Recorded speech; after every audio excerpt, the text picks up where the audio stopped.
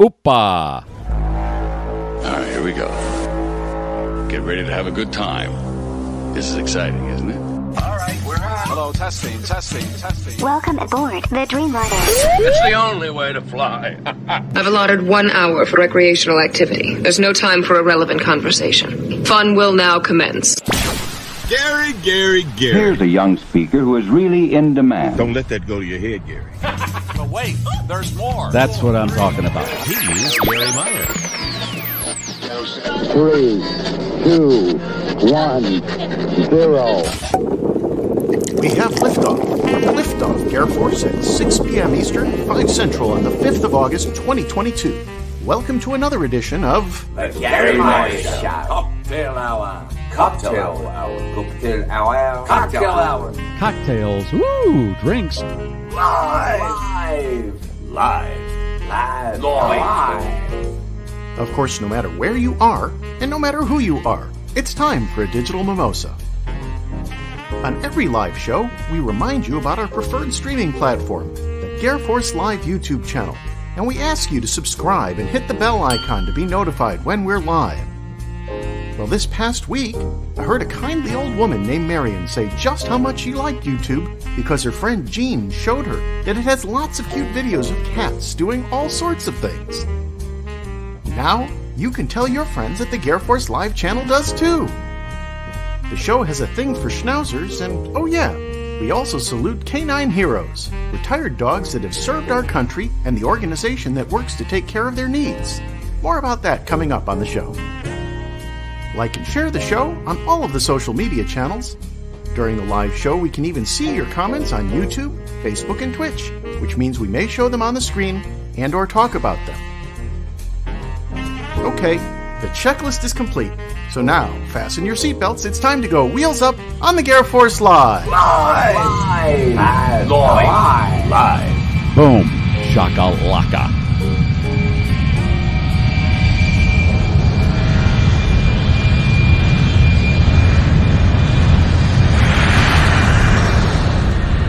Welcome, everybody. Thank you, Alan Delinka, to the Cocktail Show. Welcome. And I have to do something to get this started, get the wheels up. We light those fires. We kick the tires. We light them up. There we go. Okay, Alan, you have run the opening as we've seen, and that tells everybody what's coming up. The lawyer will talk about psychedelics. And I wanted to mention the cats that were in that opening video. Those are Leslie's cats. I think she's got 25, 30 cats now, and she was nice enough to roll some vid and show us what they do, which is chase a ball or a ball of yarn, something. They like to see little balls, right? Leslie, am I correct in that assumption? Yeah, and funny, for having 30 cats, we still only have 1 cat box. I wonder why people don't want to stay at our house very long. Oh, well. Kidding. I have 2 cats, 2 cat boxes. I have learned, Leslie, and I shared this with you, that this show is in the top 1.5% of all podcasts on the planet. Yep. And there are, I think, around 7 million, 8 million podcasts. So I am honored to be in that section, top 1.5%. And that is encouraging as we have entered the 7th year. So if you could subscribe, and tell your friends and get us into that 1%, we would be so eternally grateful. I think that would be 0.5%, and then 0.3 to Joe Rogan. Yeah, it turns out, if some podcasters don't keep their yappers shut, they're going to be shut down eventually. We could just end up in number 1 place by default. That's right. If they keep going off, lawsuits keep going. Right. If they keep going into Twilight Zone, we just might move up by attrition. There you go. Let me say hello to. And I'll put the cat back up to get more people to join the YouTube page. If we got that many listeners, you got to come over to YouTube. Join us on GarrForce Live on the YouTube. All right. I'll get a live one here. Hold on. And I want to say hello to some people that have checked in already. Charles from WRLR. He's on the radio in Crystal Lake, Illinois. Lloydster, he's got some hot coffee. I'm sure it's roast to order coffee. And speaking of roast to order coffee, Mike Maskow has checked in. He is the proprietor and fine sponsor of the GarrForce. Thank you, Mike. Good to see you. Samantha from Mundelein, Illinois. Mac from Queen Creek, Arizona. Gregory from Arlington Heights, Illinois, future home of the Chicago Bears. Lynn from Decula, Georgia. I think that's how you say that. Greg, Doug, Johnny from Michigan. Hey, Johnny, thanks for the photos of what you ate this week in the Michigan area. And Doug, I mentioned. Marianne from Dubuque, Iowa, from America's Heartland. Mike, Martin from British Columbia.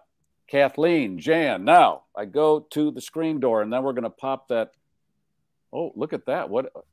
That's Angus. Stroking the tail here, boss. Stroking the tail. Live cats. They're very popular. Yesterday, he was doing cat toes here. Look at the camera, honey. I'm cute. What's the name? That's Angus. That's Angus? Okay. Mm-hmm. All right. Is this right? Yeah, that's right. Okay. Okay. I got it now. Let's see. Jan from Chicago, Paul from Valparaiso, Indiana, Valpo. And Tom, he's from, it just flipped by. He's from these United States. Chris from Arizona. David, yeah, he says Halloween cat time too early. I think so. But they're starting to load up the candy if you've been out. And the pumpkins are out too. Please. Mike from Orland Park, Illinois. Good to see you. Frank, Jack from Schaumburg, Illinois. And Samantha says Angus is so cute. He is. He's adorable. And I like your cat, and I've got my two schnauzers that kiss. That's something. See, a little bit of something for everybody. That's what we try to do. Let us remove the wine condom to get started and then get that first comment on the screen, Alan, if you will. Here got we go. A Josh Chardonnay today. And that used to be my radio name. Josh Chardonnay. Look at that. That's ready to go. It was Josh After Dark. Yeah. We're going to pop it. There it goes. Here it goes. Oh, good thing the cat was behind you. He thinks it's a toy. No, it's not yours. It will be when he finds it. Here's the reason I drink on Friday. First of all, here's the Keeley comment. Last week, I mentioned how much my schnauzer likes my phone's ring vibrator. This week, I trained my schnauzer to come when I call. That's very good that you can train your schnauzer to do that. That is really good. Thank you for kicking things off. Here's why I drink, because I'm looking at the Facebook and I see this posting from this TV station in Boston. And the post was, last Thursday was the final sunset at 8 p.m. until next May. When they do that kind of stuff, why do you have to do that? We know what's coming. And they are so anxious to tell us that, oh, have you noticed? Daylight shrinking, leaves are falling. But Ryan, Wisconsin reporter Ryan, he's playing into it. He sent me this card. It's a Thanksgiving card. Full plates, full house, full hearts. Happy Thanksgiving. Wishing you all the very best of Thanksgiving, and the whole family has wished that. Okay, and he sent me. Now I have my own wine condom. Oh, finally! Look at us. Yeah, and he sent me a Fannie Mae. I'm getting the glare on that. Oh, Melt Melt Away. One of my favorites. And thank you, Ryan, for that. Always like getting a little gift package from Ryan. In fact, he sent me a package of Mr. Clean. And in the pre-show, I said Dr. Pepper sanitary wipes or something. And I was trying to figure out what that was all about. Oh, those, they're not the full sponge-shaped Mr. Clean wipes. These are the sheets? No, these are the sponges. I just got the last one, and I did. Okay, first of all, Tom from Oak Forest, Illinois, my hometown, checking in. That's where, I haven't mentioned this in a while, and I encourage these people to advertise, and they haven't budged, but I will throw in a plug. Socks Outlet in Oak Forest, Illinois. If you don't like paying $10, $12 for a pair of socks, which I don't, I would go there, ladies and gentlemen, and you can get a bag of underwear and socks. I walk out of there with 10, 15 pairs of socks, 10 pairs of underwear, $35. Total. And you only wear them once, right? And then Yeah, you throw I them just out. toss them because I can't. That's how you end up with socks on the side of expressways. People like Garry wears them once. And Right. Just right. If you're behind me, it is not uncommon to see my window go down and a pair of underwear go out because I'm done with them. It's done. Done. Okay. Final 8 p.m. sunset Eastern was last Thursday. Okay. This was on the news? Facebook post from this TV Facebook, station. okay. Yeah. Yeah. But it was a TV station. Okay, because there's this other viral video going around these days from a TV station here in Chicago, our ABC affiliate, I believe it is, where the weatherman is standing in front of the big screen. And we know that that's what all the corporate consultants are telling people to do. You now have to stand in front of the big screen. Hold your tablet. Right. Well, apparently no one told him how this thing works. And he accidentally touched the screen, and it turns out the screen is sensitive. So he can actually touch it and enlarge and make it smaller, and it tilts and he can move it. And he had no idea that this piece of equipment that he uses worked that way. Had heady properties that did those things. So yeah, I'm sorry, I who's know what running the joint? I know. What's the training? Is there any training? Come on. I mean, it's kind of cute and and they made fun of it, but it's where the news starts becoming about them, and that starts making me feel a little uncomfortable when it's like, we're the news. No, you should be reporting it. But, it's house fires, it's emergency plane landings, and if there's a big lottery jackpot, they go to the lottery store. That's about it. They already have all the stock video of the storms, so they're ready to go. Nothing really new there. Flapping in the breeze. Yeah. Stop sign oscillating. If the stop light is on a wire over the street, they show that dancing, and then the big piece of tin from a roof blowing down the street from a gas station. Yep. But yet there's the reporter doing the 45-degree angle in the 100-mile-an-hour winds to show us how strong 100-mile-an-hour winds are. And these people give us the news. Frightening.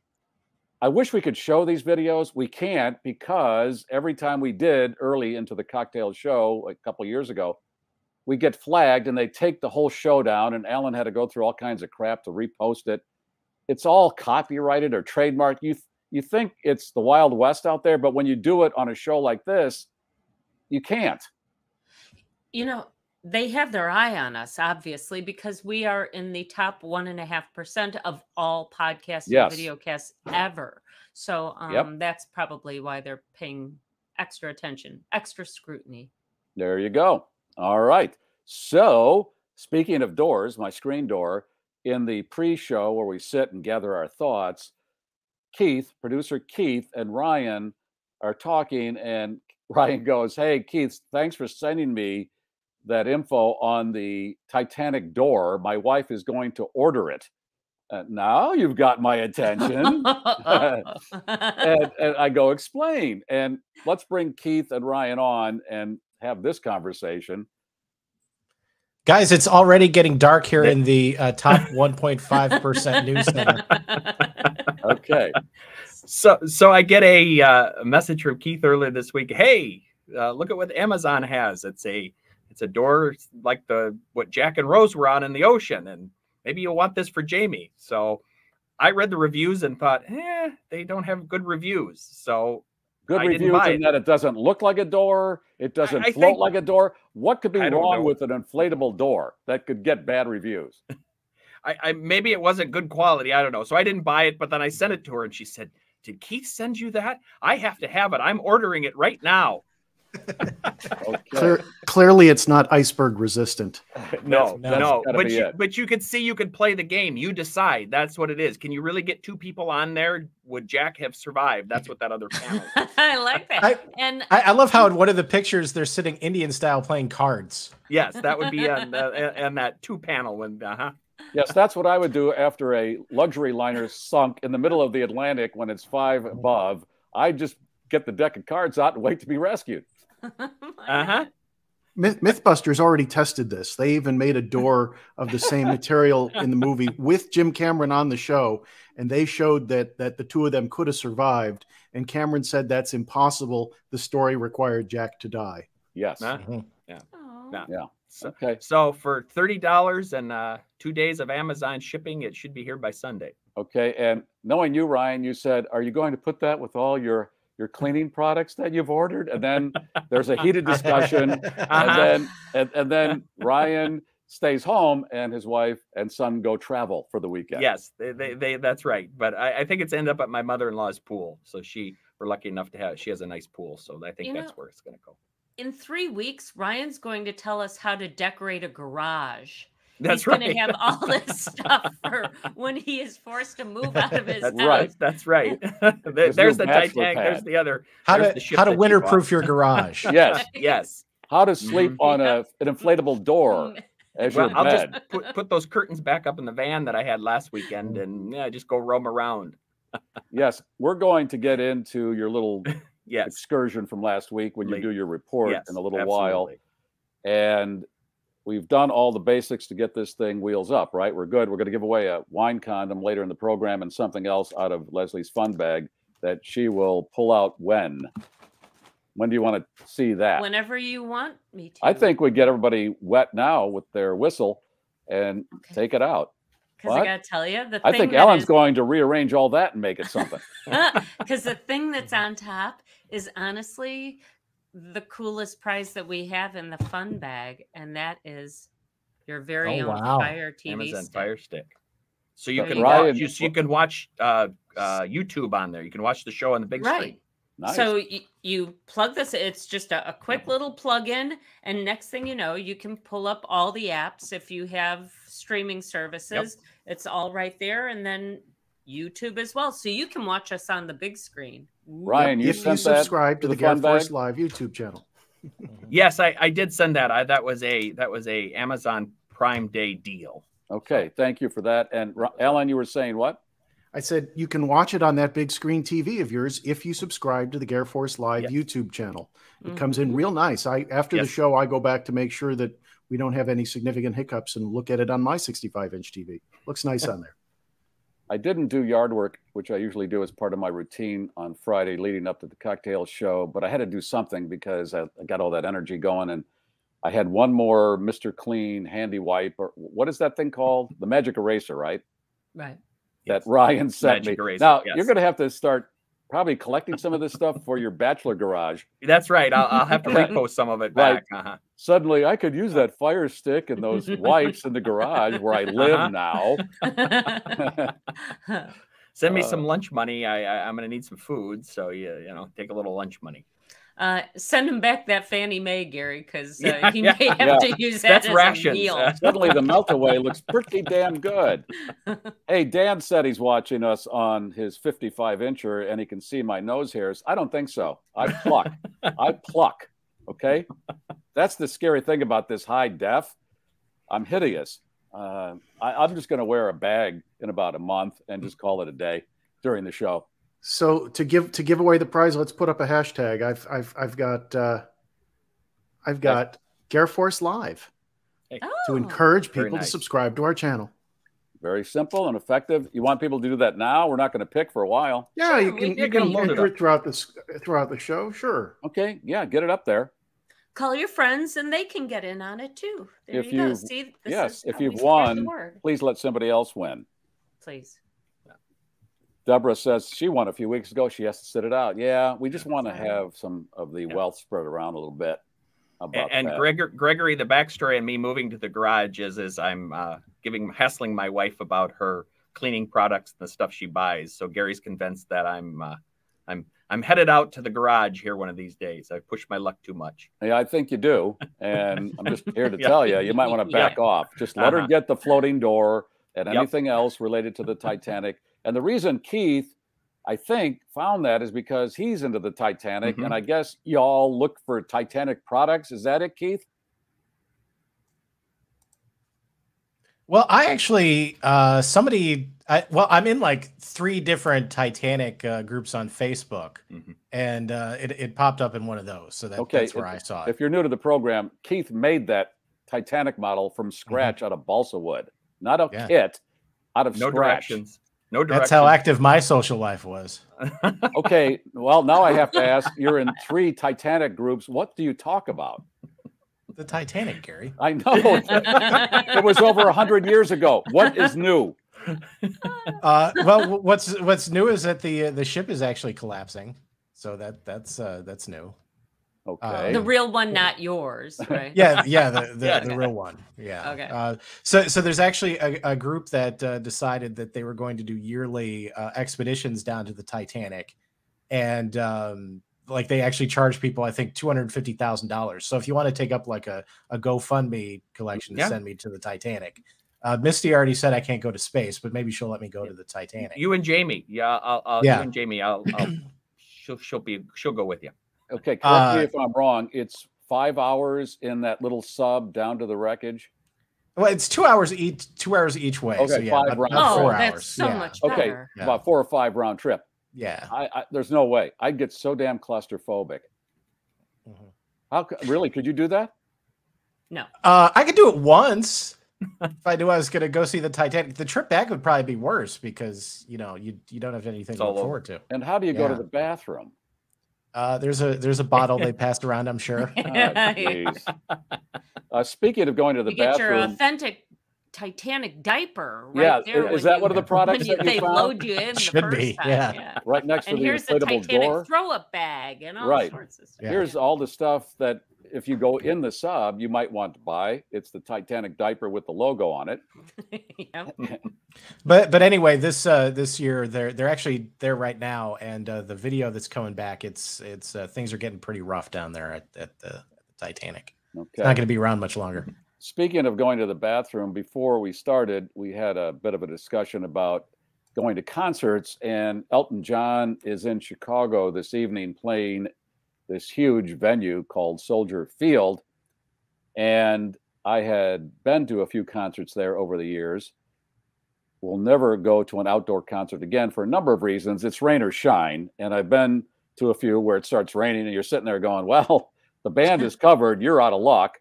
But the main thing is I had tickets for the Rolling Stones on the field, and I get to the row where I'm at, and there must have been 40, 50 seats in the row.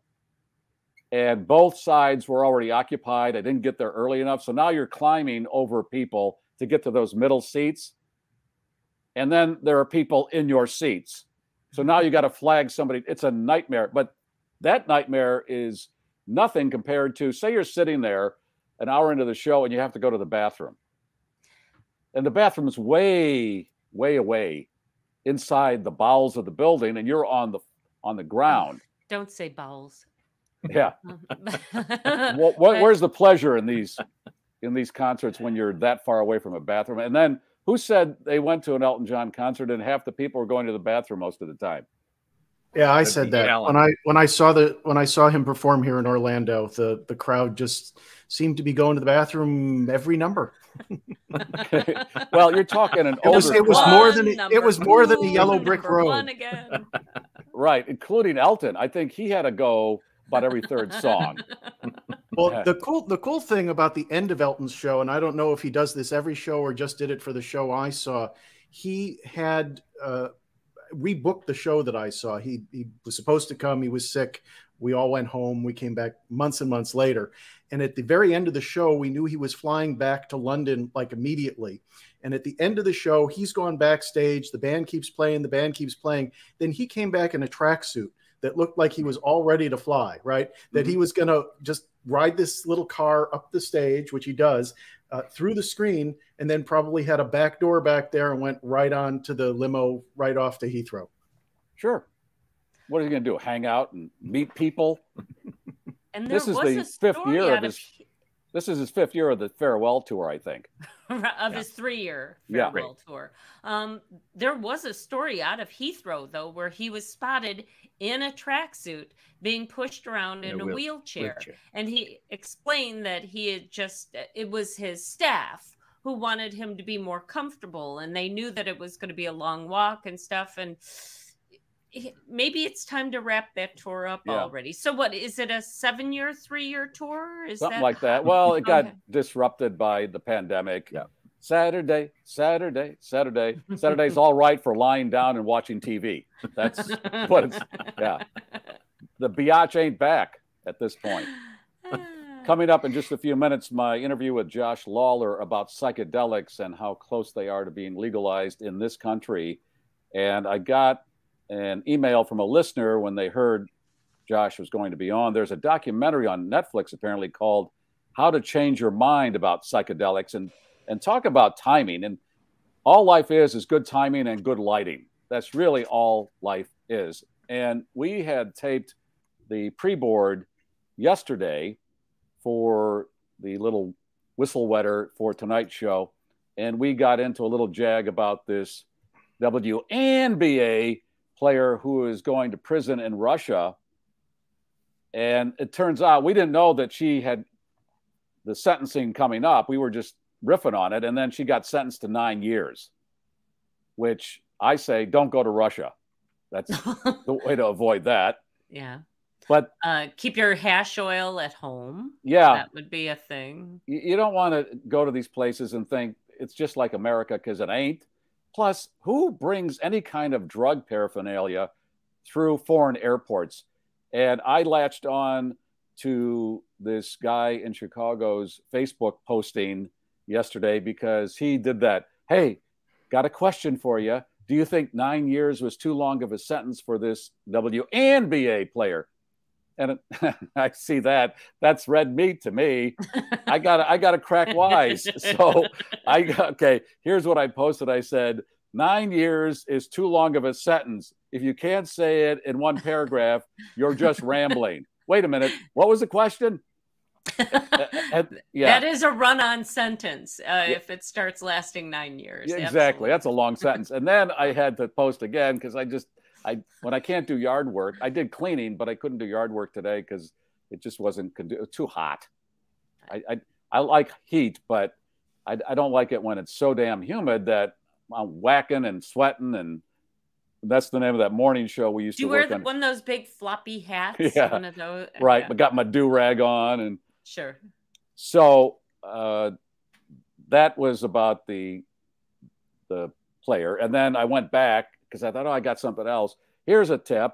If you're going to travel outside the United States, watch the movie Midnight Express, and you'll know what not to take to the airport, unless you like Turkish prisons. Yeah. And we learned that Turkish prisons are very brutal prisons. And I'm thinking Russia probably in that top 1.5% of brutal prisons too. Yes, I'm shocked that these places like Turkey and other countries that I think have bad prisons. And when you see the movie Midnight Express, it's been out 40 some years now. And I don't know what Billy Hayes, the lead in this movie, was thinking when he had strapped heroin to his body, like they wouldn't find it as he's going through the airport security. And here's the other thing. If you've seen the movie, you know, he gets to the security people and he's sweating like the guy in Airplane. And it's just like a hose connected to his bandana. And that would draw attention. Yeah. There have been these movies, these cautionary tales. What was the other one? Was Broke Down Palace, and that was the girls, where a guy says, "Hey, can you take this bag for me? Don't you worry. Don't even look inside. It's all good. Here's $500 for a quick little transfer of this bag. Carry my bag for me." Yeah, and it's loaded with drugs, and then they got popped, and now their parents are asking the State Department to go in and get them out. And what are we talking about here? Well, don't go to other countries with drugs. That's what we're talking about. In the case of our WNBA star, it does look like they may be trading her for that drug lord, that czar. The Silence of the Lambs guy. He is a scary looking MFer. Hannibal Lecter. He looks like Hannibal Lecter, and we're going to give him up to get her back. So it's not done? I don't think I thought they sentenced her to 9 years. Well, they sentenced her to 9 years. Now the negotiating begins. We're negotiating. We're negotiating. See, this is what Let's these all countries get to love. the table. Right. They love this because they can get one of their sickos out on our tab. That's why you don't want to do that. And a sicko to be named later. Because they got the sports thing going too. Right. Right. And the other prescient thing that we stumbled on with Josh Lawler talking about psychedelics in a few minutes, come to find out, Aaron Rodgers went public and said, I was on psychedelics when I played last season. and it his really best helped my season game. ever. Yep. Yeah. He said it was his best season ever. And it wasn't like lysergic acid dithalamide isn't. Ooh, I pulled that one out. Look at LSD you. or one of those psychedelics. It was some other kind of, I don't know. He went to the Amazon and he pulled some plants or something. It wasn't anything that I recognized. So I'm assuming it's something that the NFL didn't recognize as a banned drug either. Okay. Well, Which is how he skirted he it. said psychedelic in his description, though. Well, you know, and Yeah. one man's mushrooms, another man's mushrooms. Can we talk for a second about the fact that he was doing that, but the COVID vaccine was too much for him? Okay. Well, yeah. Hey, we're worried about monkeypox now. COVID's old. That's all 2 years ago. Yeah, I gotta admit, I had a bit of a crush on Aaron when he started hosting Jeopardy, but he's one of those stars where I just want him to be quiet, because the more he talks, the more difficult. Yeah, I know. I'm starting to fall out of. So if you run into him enamorment. at a supermarket and he engages you in conversation, you're just going to shut him down. I'll talk to him. I mean, I'm Yeah. a polite person. Of course, I would talk to him, but I wouldn't. I Oh, wouldn't wow. get all tittery anymore. Wow, Sorry. Wow. How quickly the fall happens on the superstars. Oh, Hey, they here's what come we're and going to go. do. We're going to play the sponsors here, and then we're going to play the Josh Lawler piece, and then we're going to do the Wisconsin report, and Leslie's got some stuff, and then give away the condom and that TV thinger, as they call it. Here's the TV Fire finger stick. right here. Yeah. Fire stick. Fire stick. All right. So Bettenhausen Automotive is a fine sponsor. Summer is what you make of it, and Bettenhausen Chrysler, Dodge, Jeep, Ram in Tinley Park has your new Ram 1500 during the Make This the Summer event. Your best car buying experience starts now at BettenhausenCDJR.com. Yes, that's what they do. All I those love good deals. my car. Leslie and her husband bought a used vehicle from Bettenhausen a few weeks ago. It's like new. They get the best used cars. And you thought it was new. I thought it was new when you showed me the picture. I said, I thought you were getting a used car. She said, that is a used car. Sweet. Just impeccable. Yeah. Now, if you're buying a new car and you don't live in the Chicago area, still check in with them because they can ship. They've done that. I have relatives that have bought cars. They don't live anywhere near Chicago. They shipped the Jeep, and these relatives are super happy with the price and everything that went with that. Okay. Do you like coffee or tea? Well, you're going to get the best coffee or tea you've ever had if you order from roast2order.shop. Mike Maskow, who's watching this evening, is a sponsor here. And I have been using his coffee now for several weeks. And this morning, got my roast to order scooper. Yeah, I'm doing the drip, and I got the press. I don't know. I have so many options. You like the press. I like to scoop. I do. Okay. It's such a clean cup of coffee, and it's not acidic. It's just delicious. I know. And I get the coffee, and then I turn on MeTV and get ready for a double beaver. And one of the episodes is the one where Tony applied to be a lifeguard, and he goes to the first day of being a lifeguard, and the guy says, "Hey, how old are you?" And he said, "I'm not 18, if that's what you mean. I need to be 18. So instead of being a lifeguard, he was it's called in the episode a candy butcher, where he goes around selling hot dogs and stuff. Well, Beaver and his friends and Eddie Haskell and some girls come to see Wally as the lifeguard. And he's not a lifeguard. He's walking around hawking hot dogs. And Beaver was bummed because he wanted to impress his friends. That's my day starting. That's what I'm so saying. Simple. How better can you start a day with roast to order coffee and a double beaver? Now, you don't drink coffee or tea. Okay, how about a gift card to somebody that does? They would love this. And Mike ships anywhere in the country. It gets there in about 2 days. The aroma from the box. Oh, that's a bingo. Thank you, Mike, for your fine sponsorship and this incredible coffee. It's organically grown. He's got the pods. Do you like the pods? Are they easier for you? He's got those, and they're recyclable. Got a bruise letter. Just go to that website there. You'll see. Now, another fantastic man There's so many good men in my life. David Hochberg, boy, is the market weird enough right now? Is everything weird enough right now? Yeah.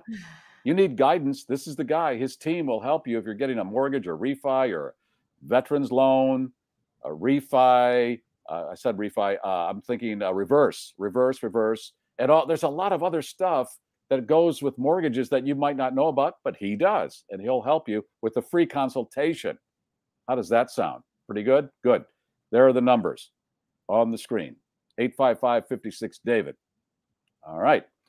Okay, we're going to talk to Josh here, and then all the other stuff we promised will be right behind that. Here's Josh Lawler. My guest today is Josh Lawler, partner of Zuber Lawler, chair of New Technology Group. And let me read this to you, because if I had this on my resume, I'd be king of the world. His work with both leading cannabis, psychedelics, and leading blockchain companies positions him perhaps uniquely well to advise as to the intersection of plant, fungus, and blockchain technologies. Is that a 21st century entry on a resume or what? Welcome, Josh. Thank you, Gary. Yeah, that's about right. Josh and I met in this group that we go to every Saturday, and Josh started to talk about psychedelics, and that piqued my interest because, as we have seen over the past years, the vilification of pot broke down, and now it's legal all over the country. And we're starting to see that. You shook your head there. Are you? Well, it's federally illegal. Well, I know, but they're not enforcing? They're not enforcing. No, that's the funny thing. So is it illegal or what? But until somebody says we're coming in to get you, it's selling like crazy around the country. Functionally legal-ish. Okay. And my point on that is, Josh, it had been treated as the redheaded step drug of New Jersey for decades, vilified and pushed aside. And then all of a sudden, oh, this has some kind of medicinal property. This makes people feel good and it's not addictive. What was the barrier or barriers that broke down to get to where we are now? Was it that, or the fact that the politicians that pushed it aside over the years, they all went away, and the younger politicians who grew up with it were more comfortable and put it in that element in their political portfolio? And the third reason, which I think is the tax revenue. The states that were looking for ways to shore up debt saw the revenue possibilities, and when they did legalize it, the money started flowing. Is it a combination of all those things?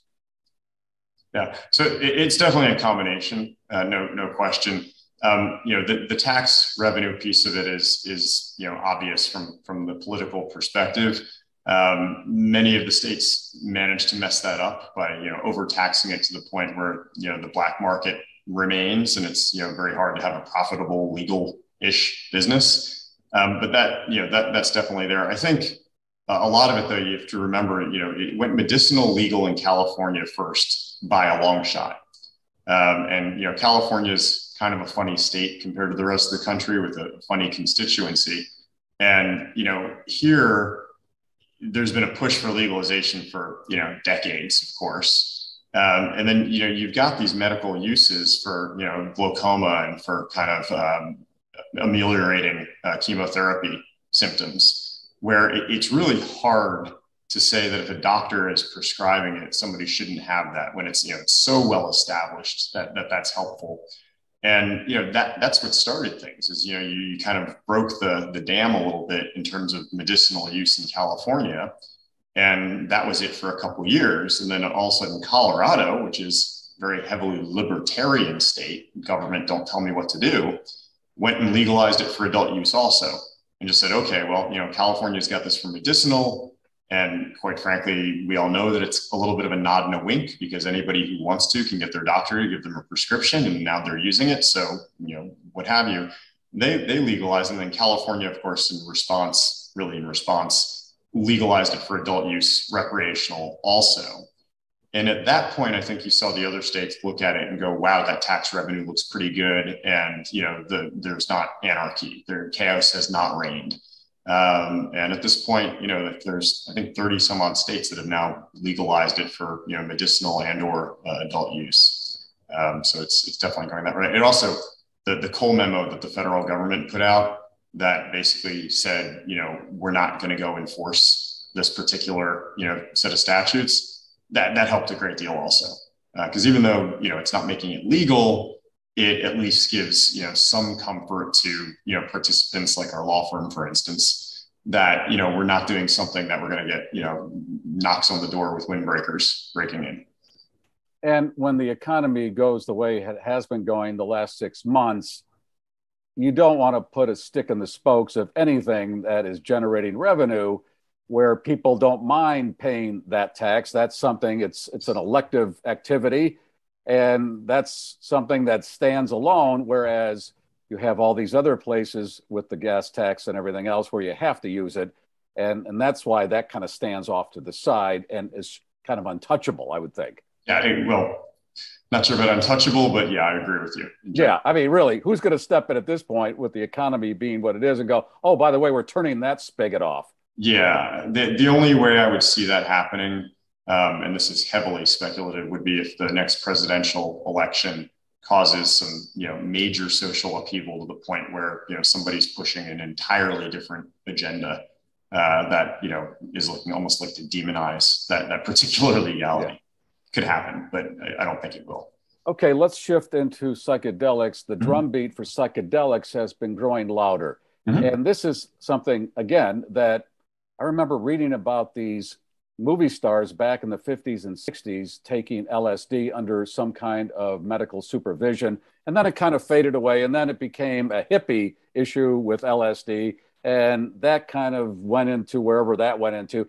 And now in the 21st century, we're realizing with pot, there are real properties in psychedelics that could help. And how did you get started with psychedelics? So from a legal career perspective is how I'll interpret that particular question. So, our firm attained notoriety in the cannabis space. We were really one of the first firms to be there and preeminent. We were approached by a law firm in Canada called BLG years ago. And of course, Canada has legalized medical use psychedelics at this point, has for some time. And, they started talking with us about psychedelics initially from a patent law perspective and patenting molecules and things of that nature. And, that was kind of the beginning. But, what kind of came from that is that there are these industry verticals. Psychedelics right now is primarily pharmaceutical. Ketamine is legal. Johnson & Johnson has a product out on it. There are clinics for it. There are many clinical studies that, explore indications ranging from, post-traumatic stress disorder and treatment-resistant depression to irritable bowel syndrome for psychedelic molecules and various different ones. Certainly addiction is another high value target. So it really kind of came through pharma with most people thinking, well, there's not really much of a recreational issue because unlike cannabis where, you might smoke it at the 4th of July barbecue and the kids are around and what have you, nobody's really doing any kind of major psychedelic trips with the kids around. It's just a much smaller recreational market, or at least so it appears. But then you've got the microdosing angle on it from kind of a nutraceutical angle. And that's gotten very popular in certain other countries. And the funny thing happening along with the pharma and the microdose is that, you see a lot of kind of what you would think of as high functioning white collar corporate America, where, those high functioning corporate people are looking at psychedelics from a brain health and a spiritual perspective with, a level of, medicinal respect almost, which, cannabis is never going to have because there is such a giant rec market and, it is, coming from the place that it is. So, I think psychedelics ends up being an easier lift from a legal perspective in a lot of ways. And it was never as demonized as cannabis in the first place. So, we'll see where it goes. Oregon will go online with its, not illegal in Oregon version, I think later in about a year. California, I think, is going to follow fairly soon after that. So we'll see. What's under the psychedelics umbrella? Is it mushrooms? Is it LSD? I need to have that defined for me. Sure. So I should start by saying I'm not necessarily the person to give the exact definitions, but my understanding, you've got psychedelics from mushrooms, which is principally psilocybin. You've got LSD and a bunch of variants of it. You've got DMT, which one variant of it is what comes off of certain frogs, if you're aware of that. You've got ketamine, which people may think of as a tranquilizer. It's certainly a lot of use in veterinary offices. You've got MDMA, which is now called Molly, or some people will remember it as ecstasy, but that's within the psychedelic space. There's probably a few others that I'm missing there, but those are most of the principal ones. Is Big Pharma, I think, involved in this? Is that what you said? Where they have, So in the past, wasn't there this resistance? We don't want this encroaching on our money shot, and they would do anything to make it look like it was bad. But now they're going, wait a minute, if you can't beat it, join it. And they're going to be in on this fully, right? Absolutely.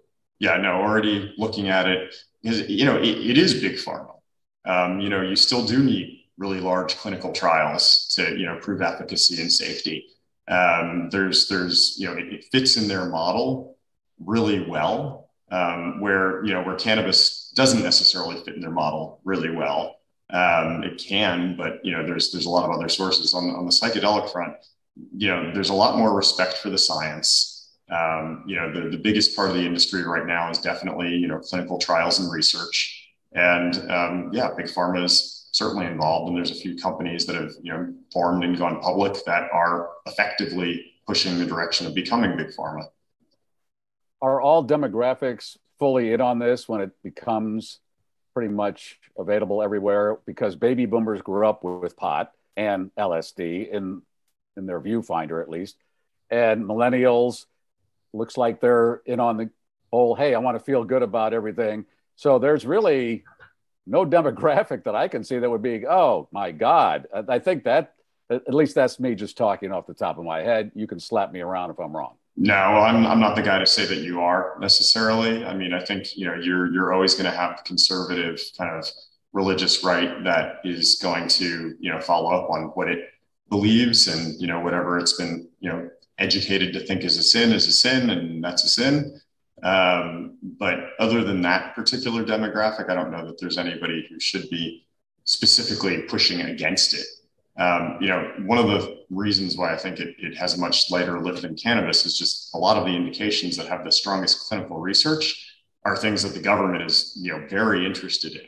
So, PTSD and treatment-resistant depression, with the number of veterans that suffer from those ailments, is, it's a huge target, and the clinical data is strong. So, do you really think the government's going to stand in the way of that? I mean, it's just not. Addiction is another one. As long as it's running through the right kind of regulatory pathways, the FDA is approving clinical trials and everything else. The fact that there's a mind-altering effect isn't going to stand in the way. Now, it doesn't mean that they're going to let recreational go necessarily, wild. And, I'm still fully expecting that any adult use is going to have the usual restrictions on, no cartoon characters to market, and, you have to be over 21 or over 18, whichever it ends up being, and all those types of things. But, with that said, it just makes all kinds of sense that it would be legal. It's, kind of like the stigma has been peeled away. And once the stigma is peeled away, turns out this stuff is actually really very helpful. Pharmaceuticals can really rip people up inside. And there are a lot of side effects that have not been compatible with people. But in the psychedelics and cannabis space, that doesn't seem to be the case, right? Yeah, I'm not going to go all the way there, and I don't know. I'm not. Yeah, but that's what they're going to find out as they do the testing, right? Yeah, well, I mean, certainly. I mean, there's some level of side effect that's going to be okay. For instance, many of these things, does it potentially cause nausea at some level? Does it potentially cause dehydration at some level? Should somebody who has, arrhythmia not do something? Probably. I mean, all those types of things I think are going to be very similar to what you think of as the existing pharmaceuticals.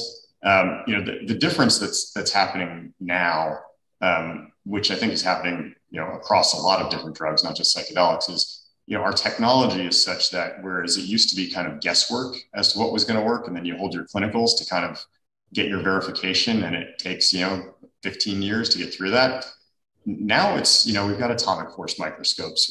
We've got, tools where we can see how, protein folding is happening and what receptors are being, hit and all those things. And it just speeds up the research a lot. And it also, from, to your point, a side effect perspective, you can see why it is that certain side effects are manifesting. There's a company that has a version of LSD that does not have a psychoactive effect, that it's using as a cancer treatment, because they've figured out using, these types of tools that it's going to be effective.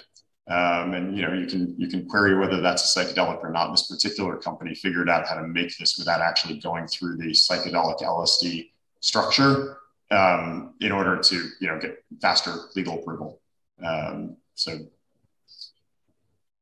What kind of price point, Josh, are we talking about when it does come on the market? Is this expensive? Is it about the same as cannabis? Well, what will the market bear? What I can tell you is that Johnson & Johnson's Sportivo ketamine product, which you can only get administered under supervision in a doctor's office, which is, I believe, covered by insurance, is going to go out retail for some 3-digit number. And somebody who's making ketamine in kind of a less big pharma way, still GMP, still legal, is obviously going to be a lot less expensive than that. Where that goes, I couldn't say.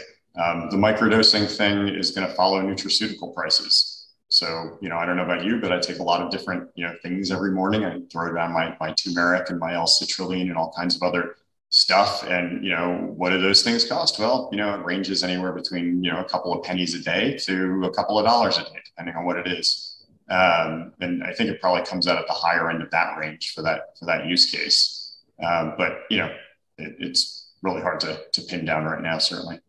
What's the timetable again that you're seeing? A year, 2 years? Oregon already has, I think Oregon's the beginning of 2023, although I wouldn't swear to it. And California, I think, is shortly thereafter. I don't know about other states and who's signed on. You've got a few cities that have already said, well, within our city, we're not going to enforce. So that's, Denver and Oakland and Santa Cruz have gone that route. But, timing's always difficult. And we thought cannabis would be federally legal by now. I've been kind of surprised that hasn't happened. So, it's very difficult to predict. And where can people go to find out more about all this? Is there a website you'd point them to? Well, there's a lot of them. It depends on your interest. If it's a financial interest, I'm a big fan of Psychedelics Alpha. There is a magazine called Psychedelia that our firm actually has a little bit of an equity interest in putting out. There's another number of other venues. I'm probably missing some that we also have an equity interest in, and somebody's going to beat me up later for that. But there is information available. There's also from a medicinal perspective, I have to put a little bit of a shout out to MAPS. MAPS, which is Rick Doblin's nonprofit that has been pushing research on psychedelics for a long time now. And I'm also forgetting what the acronym for MAPS is, so forgive me that one. But MAPS psychedelics will get you where you need to go in a Google search. All right, Josh Lawler from Zuber Lawler Law Firm. Thank you, Josh, for your input on this. Oh, thank you, Garry. It's been a pleasure.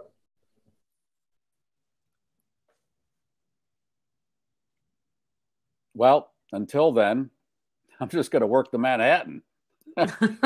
It does what it's got to do until this other stuff comes along.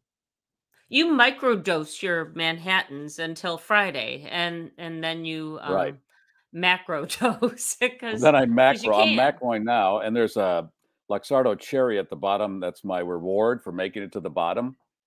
What I do is sometimes on a Wednesday and a Thursday, I'll have a port to put the base down so it doesn't jar me on Friday where, oh my God, I'm so high. I'm easing in. Good. All right. See, and that's the Well, thing. there you That's have the it. whole idea of the microdosing is, this isn't like what was that? Go Ask Alice. Do you remember the drug movie of the 70s?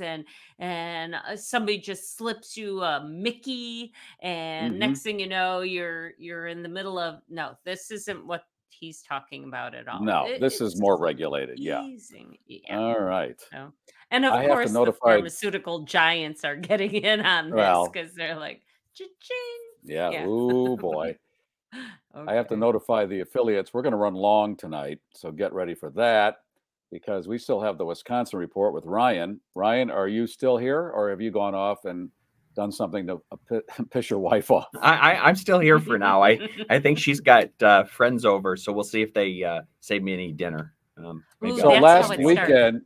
Your yeah, last week, husband isn't as right, supportive as they should be. right. I watched that cocktail show. He really doesn't appreciate you. No. Yeah. Last weekend, you all went on a road trip. You actually were doing your piece from the van. Yeah, I said it was the Silence of of the Lambs reenactment. Yes, but it was not that. It was what? We were headed to Door County for the weekend. Jamie had a connection at a cabin in the woods, so we all loaded up, including the dog, which was a kind of a new thing to take the dog on a road trip for the weekend. So the biggest takeaway was and how we're addicted to our technology. Henry, I said, "Are you having fun?" "No, I'd like to go to a cabin that actually has internet." So he was like, so what did we watch? We watched MeTV, the Bill Left cartoons. So he got introduced to the Flintstones and all those cartoons that we grew up on. So it kind of was a cool twist, but there was no cable, there was no air conditioning, there was no internet. So it was really at the cabin. It was really, my God. It's so funny. And this is, I do this once in a while where I go, I want to time travel back 150 years and watch these people try to go through a day where they have nothing. And we're sitting here with all the creature comforts that we could possibly enjoy. And billions of people, 100 billion people have been on this planet since it became civilized.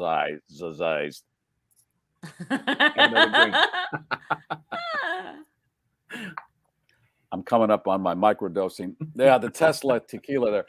Since it's been civilized.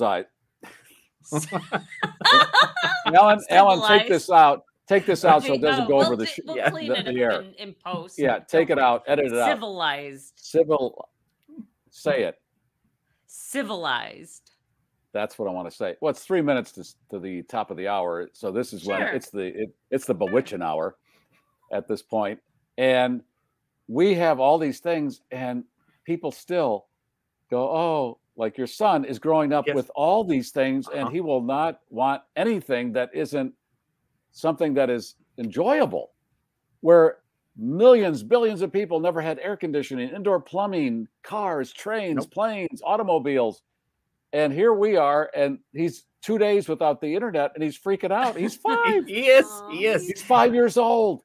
Yeah. So we did go for a walk because he wanted to catch frogs, or he was looking for frogs or beetles or bugs. He really is into kind of all the creepy crawlies. So we didn't find the magnet. No, we didn't bring that. We didn't bring the magnet because it was only like the swamp by the cabin. There was a swamp that you could fish in, and he was destined to get in there, and I didn't want to encourage him. Sure. And bodies. That's where you find all the good stuff in the swamps. So yeah. What's that, Leslie? Yeah, but bodies, there's nothing to pick up with magnet. They're non-ferrous. Well, you could get a belt buckle and pull somebody out of a swamp. That's true. You get a gold tooth. Yeah. Gold tooth, something. Yeah, and I hung out in the beer garden a lot because, with the dog, we didn't want to leave the dog at the cabin because she wasn't familiar with it and she was nervous. So we'd go like, "Oh, go have lunch, and I'll just sit in the beer garden with the dog. Don't worry about it." So, you sacrificed. So she's gonna be living with you in the garage. So it was you and the dog in the garage. Yeah. So it was a fun weekend, but it was just a little different because we had the dog, and there were plenty of restaurants that were pet friendly, but you had to go into order, and you couldn't take the dog into order if you were a party of one with the dog. So, yeah, it was tough. But tough life. I didn't go through withdrawals from the internet, but boy, did Henry that first day. It was like, why are we here? I can't do anything. Where's my YouTube? Oh my God. I mean, this is that generation now growing up with, they got to have all this stuff. And he said, I know we sound like we're a million years old, but yeah, this is going to be weird when they're just cut off from anything. Yep. Yep. And well, how did we other, survive? too. I mean, there's going to be a point where these kids don't want to be around other humans, because let's face it, it takes some training to be able to put up with like other people. And if you can find virtual people who fit in your little bubble better, why bother with the ones that, you know, dirty up the what is that? The conveyor belt at the grocery store. Who smell bad. The wet spot on the conveyor belt. Yeah. Who am I going to talk to that believes the earth is flat? I need to know. And boy, those cartoons, he didn't really know what to think on those. He said, what are these cartoons? But he liked them because those were all the ones that had violence. You know, you could shoot someone, or, you know, there was a Pink Panther one where the conductor, someone in the audience was being loud and the conductor got a gun and shot him. And it was like, wow. And Henry said, I don't think that should be on TV. I said, well, these cartoons are a little different than what you're watching now. Yeah. And then they are shot in the face, but they survive. So it's correct. Okay. They just have a black face and their hair is a little. Exactly. That's all a bullet does. Didn't you think there'd be more anvils in the future falling on people's heads and making those banana lumps? But no, it doesn't happen that way. And the last question of the day was, he watched Flintstones, and, you know, they pedaled with their feet and all that with the cars, but then they had to stop for gas. And he said, Dad, what do they need the gas for? I said, I don't know. Yeah, that didn't make sense. Wow, good eye. Good eye. Yes. So you're ready for the report? I am. And I have a little of our trip in there. Ellen, let's run it. It's Wisconsin, hey. Hey everyone, it's Ryan, and I have a few fun highlights this week from Wisconsin. Many of us have seen construction accidents where cars maybe go down the wrong way and they don't know where they're going and crash through barricades or get stuck in wet cement. Well, I have a unique one that happened in Milwaukee on I-43 North. A drunk driver got caught in the wrong lane going the wrong direction and ended up driving his car out onto a bridge that was being built. The unique part is there was no base. He got the car wedged between the girders. He ended up not knowing really what was going on because he was so drunk, but it made a big mess and had to shut down the freeway to be able to extract the car from the bridge. This is another reason you should not drive drunk. Switching gears a little bit, many of you saw on Friday I was headed up to Door County with my family. One of the highlights was stopping by Al Johnson's restaurant. The unique part there is they have goats that they put on the roofs of the buildings for them to graze and sun themselves. So here's a few pictures of that. It's kind of fun to watch them. They don't fall off. They're pretty happy up there sunning themselves, and it was a nice weekend. The added benefit this year is they built a beer garden. So now you can watch the goats and get drunk. The one other crazy thing we saw was a myriad of different bumper stickers. Here's one I chose. The confusing part on this one is it's not even on a minivan like the bumper sticker says. I hope you have a great weekend, and I'll talk to you soon.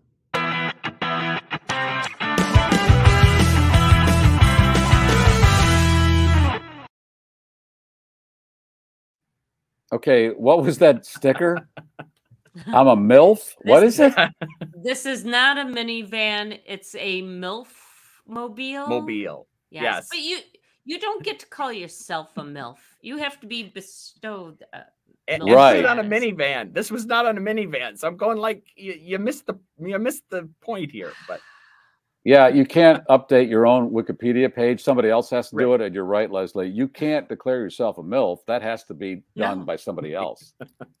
Precisely. It's right there in the acronym. Right there. Yeah. Where is that goat beer garden? In Sister Bay, Wisconsin. It's a pretty hot restaurant. I mean, we waited 2 hours. I didn't wait 2 hours. Jamie and Henry waited 2 hours inside to eat breakfast. I stayed in the beer garden with the dog. Wait, they waited 2 hours to eat breakfast. They waited 2 hours for breakfast, and that was after a 45-minute drive there. So, okay. Was it the best breakfast ever? I hope. We've been there before. Jamie and I've been there probably 4 or 5 times. So Henry liked the goats, but he was getting a little impatient. Like, what are we doing here? And I'm sitting in the beer garden. And where's the internet? Okay. Yeah, where's the internet? Yeah. Goats. I don't need to see goats. I need the internet. Yeah, I need the internet, Dad. I don't want any goats. I'm 5 years old. I want the internet, damn it, or I'm leaving. Yes. Okay. Okay. Wow. So, if I did that kind of stuff, I just think about my youth and acting up, and my father would have killed me. Right. Really. You would have seen the What? belt. You've seen the belt Yeah. in the bedroom. Exactly. Grounded. Dad, I need the internet or I'm not going to stay on this vacation. Really? And here comes the belt. Okay, I get it. Yeah, I get it. Thanks, Ryan. Have a You're good week. welcome. Talk to you later. All right, I don't think Leslie. my father ever used the belt, but he would do that thing where he could snap it. Snap it. Yeah. Yeah. Yeah. Never. I seriously, I don't believe anybody ever got hit with it, which is a good thing. But yeah, that snapping Right. thing, it was an attention getter. I know. They don't do that anymore. We need that. We need to bring that back. What do you got? So, if you have any plans to climb Mont Blanc, you'll need to budget a little more thanks to one French mayor. The town of Saint-Gervais-les-Bains, excuse my French, stands at the base of the mountain along one of the most popular routes to the summit. Tired of having his town's resources tapped to rescue stupid climbers who ignore posted warnings, the mayor is now charging all climbers a 15,000 euro deposit to pass through his town. The deposit essentially breaks down to 10,000 euros to cover the cost of search and rescue and another 5,000 euros to cover funeral expenses. The mayor explains that the straw that broke the camel's back occurred recently when a group of Romanian tourists were intercepted as they attempted to climb the mountain wearing shorts, trainers, and straw hats. We will climb the mountain with straw hats. Straw hats. I like this guy a lot. This has to happen. These mopes need to be taught a lesson. Well, and you've pointed this out. 15,000 euro deposit. There. Yeah. It seems pretty fair. Tired of babysitting this. So there's been all this talk about Choco tacos, but it turns out they may not get discontinued after all. Word that Klondike was planning to stop production of the taco-shaped ice cream treat set off a media firestorm. Stories began circulating about fans of the ice cream taco snatching up what reserves they could before they were all sold out. Others began flooding Klondike with hate mail over their decision to retire the confection that first debuted in 1983. The response comes from Klondike now, and they seem to be throwing fans a bone. They're not promising anything for now, but they say they hope to bring the Choco Taco back, quote, in the coming years. At the end of the year in review, the big stories will be Roe versus Wade, Choco Taco. Choco Taco. Choco Taco, Roe versus Wade. Have you had a Choco Taco? Yes. Yes. Oh, you have? Yeah, they're very good. Because I've asked other people and they're like, never tried one. So. Okay, well, they're missing. They're missing something. Are you furious over its discontinuation? I'm furious. I am so fucking furious. Okay, so that's called marketing. And in other marketing news, fashion house Balenciaga has everyone all aflutter over their newest fashion handbag. It's the Balenciaga trash pouch, available in white, blue, yellow, and black. And while the white one especially looks like your standard hefty kitchen garbage bag, the price tags here couldn't be more different. I did the math. So a 13-gallon hefty kitchen bag costs around 25 cents. The bag by Balenciaga sets you back $1,750. But, you know, to their credit, here we are talking about it, and there are pictures of it all over the web. It's $1,700 for, it looks exactly like a trash bag. I sent a picture. I don't know if we have the picture available. Alan, do we have a picture? No. Yeah, give me a sec. I had the contest loaded up. The fact is, I've got a whole box of them under my sink. And, so, yeah. It's not even... you know that they were trying to make it look like a trash bag. Let's see. Oh, here you go. That's the And blue. they did a good job. It's a trash bag. It's a trash for bag. $1,700. What's cute is that the white one actually has a red handle, so it couldn't look more like a hefty bag if it tried. Yeah, how soon before somebody mistakes the actual handbag for trash and throws it out? That's my $1,700 trash bag. There it is. There it is. Three trash bags in a row. Oh my God. We're doomed. Okay, We are I really think doomed. that, you know, here That's we it? are. We're an We're hour running and late. 10 Let's in. let's time do to it. Let's a give drawing, away 'cause the we do condom have- and the fire stick. All right, everybody ready? Hit the computer button. Here we go.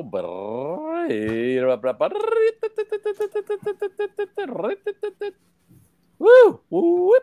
Whoop! Whoop! Whoop! Whoop! Whoop! Whoop! Whoop! Whoop! Lynn! Congrats. By the Alan, way, what couldn't should you help do? but notice that Lynn and her husband have been texting a lot, and they text to each other, which I think is so cute. So, like, are you still a pair, or is this how you? That's how they communicate. It works for them. All right, They're Lynn, like, Alan, they're like, hey, we only do it.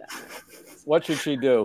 Lynn, send an email to Garry at GarryMeierShow@GarryMeyer.com or text 773-888-2157. Regular charges apply. Or if you're on Facebook, send him a private message there. With your address, and we'll get that to you. All right. Look at how low it is. That means we're getting ready to land here. We're flying a little dirty. And How low it's can time you for the go? complimentary cannoli. You ready for it? Oh, yeah. There it is. Look at new cannoli. We got some new cannoli. Sweet. What about the schnauzer? Go ahead, take the schnauzer up to the peak at Mont Blanc, but make sure it's bundled up properly, because Bundle it. you don't want frostbite on that thing. No, you do not. Fetch on all fours. Thank you for listening. Back on Monday. It is 3 in the green. Gear is down. Flaps are down. The voice of the globe, the GarrForce, has landed. Good night, and have a pleasant tomorrow. If you like that, I got other stuff I think you're going to like. This is the GarrForce. Like and subscribe, like and subscribe. Yeah. And please, please, please tell your friends and family to like and subscribe too. All right. Yes. More eyeballs. It's a good thing.